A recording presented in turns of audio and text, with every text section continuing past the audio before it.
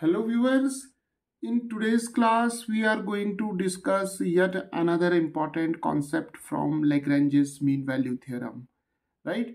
And here we have a very important problem in which we have to prove that for any quadratic function px square plus qx plus r, the value of theta in Lagrange's theorem is always half, right?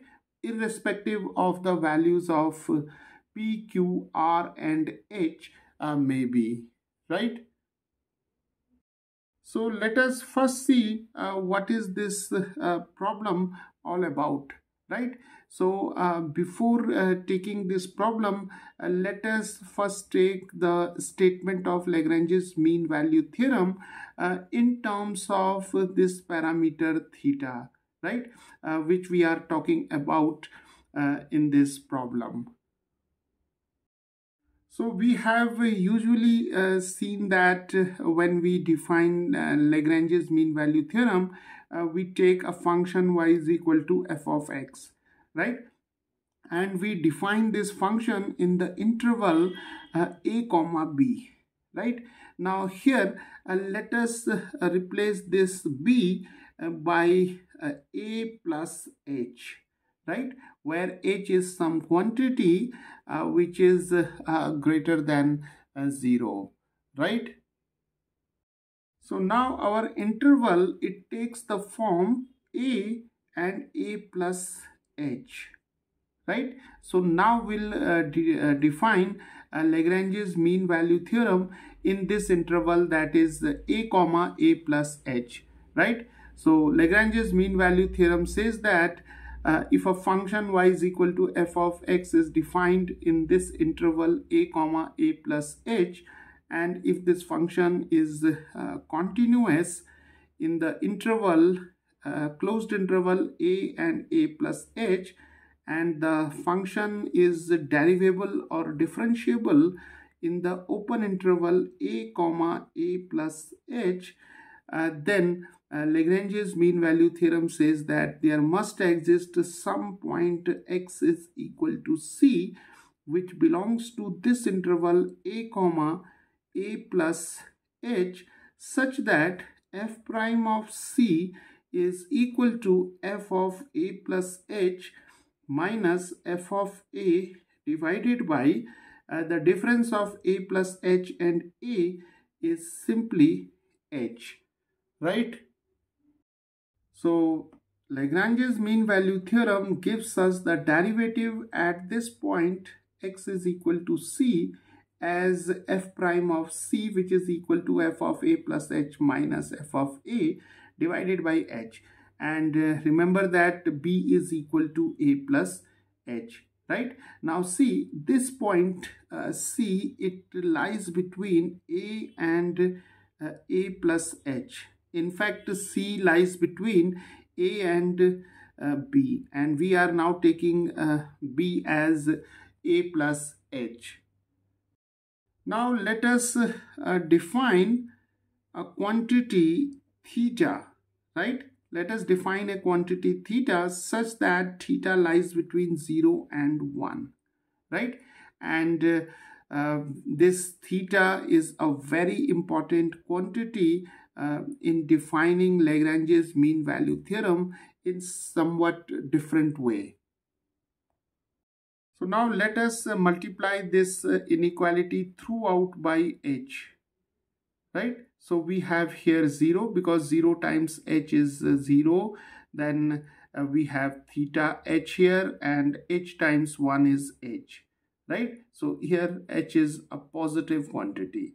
Now let us add a throughout this inequality. So we'll add a throughout this inequality. So we have a plus 0, then we have a plus theta h, and here we have a plus h, right? So we have a plus 0a, and a plus theta h can be replaced by c, right? So c can be taken as a plus theta h. So here we have c, and here we have a plus h, right?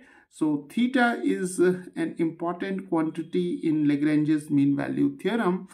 When we redefine Lagrange's mean value theorem in the interval a comma a plus h.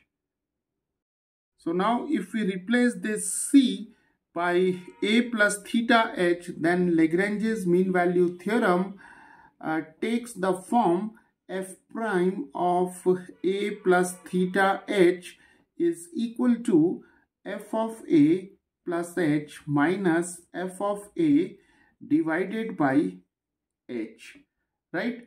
Okay, so now let us come to this problem. So here we have to prove that for any quadratic function, so let us call this function as f of x. So f of x is px square plus qx plus r. The value of theta, now this theta is this theta that is lying between 0 and 1, and c is equal to a plus theta h, right? So we are talking about this theta. So the value of theta in Lagrange's theorem is always half, whatever be the value of p, q, r, h may be, right? So here we have to prove that theta is equal to half whatever be the value of p, q, r and h, right? So let us see. So now let us apply Lagrange's mean value theorem to this function in the interval a comma a plus h, right? So that we can make use of this form, right? So this expression can be used when we take the interval as a comma a plus h, where this theta it lies between 0 and 1, right? So now this function f of x being a polynomial function, so this function is obviously continuous, right, in the interval a comma a plus h, right? So fx being a polynomial function, it is continuous in this interval because all polynomial functions are continuous in the set of real numbers, right? And this function is obviously differentiable in the interval that is open interval a comma a plus h, right? So the derivative of f of x is f prime of x, so this is 2px plus q, right? The derivative of x square is 2x, and the derivative of x is 1, and the derivative of r is 0, being a constant. So Lagrange's mean value theorem says that this function, this quadratic function, is continuous and differentiable. So there must exist some point c belonging to this interval such that we have this relation. That is this one, f prime of a plus theta h is equal to f of a plus h minus f of a divided by h. So now let us use this relation, right? So replacing this x by a plus theta h, we have f prime of a plus theta h as 2p times a plus theta h plus q, right? So this is 2pa, and here we have 2p theta h plus q, right? So the value of f prime of a plus theta h is given by this expression, right? So now f of a plus h, so let us find f of a plus h.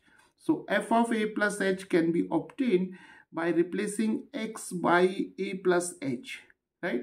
So when we take x is equal to a plus h, in this expression we have p a plus h square plus q, here we have a plus h plus r, right?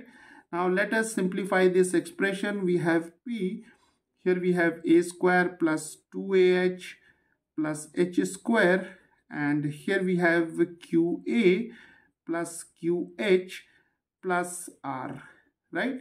Now multiplying these quantities with p, we have pa square plus 2ahp plus ph square plus qa plus qh plus r, right? And let us take f of a. So f of a can be obtained by taking x is equal to a in this expression, that is in this function. So we have pa square plus qa plus r, right? So now we have obtained f prime of a plus theta h, f of a plus h, and f of a, right? And let us substitute these values in this expression. So now we have for this we have 2pa plus 2p theta h plus q, and here we have f of a plus h. So we have pa square 2ahp, then we have ph square plus qa plus qh plus r, and then we have minus f of a. So we can now write minus pa square minus qa, then we have minus r divided by h, right? And from here we see that these two quantities get cancelled, then qa and qa get cancelled, and r get cancelled. So we have we can now multiply this h to this quantity. We have 2pah plus 2p theta h square plus qh, and here we have 2ahp, then we have ph square, and then we have here qh. Okay, so now we have this expression. So now we can see that this term and this term get cancelled, then QH and QH also get cancelled. So we are left with only these two terms, that is 2p theta h square, and here we have ph square, right? So now this h square and h square get cancelled, and p get cancelled. So we are left with 2 theta is equal to 1. So theta is equal to half, right? And we have to prove that the value of theta in Lagrange's theorem is always half, right? Irrespective of the values of p, q, r, and h.